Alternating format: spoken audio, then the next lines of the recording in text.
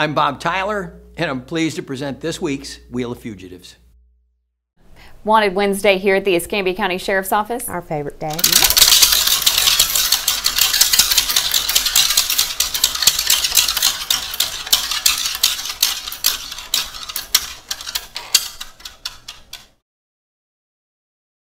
Okay, Amber, this week's winner is Taylor Hughes. He is 23 years old, wanted for aggravated battery.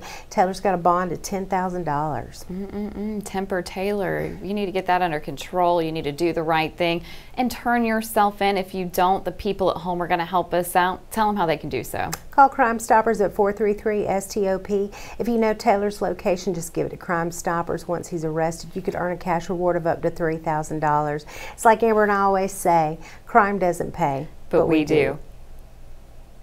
This has been Wheel of Fugitives, presented by Bob Tyler Toyota.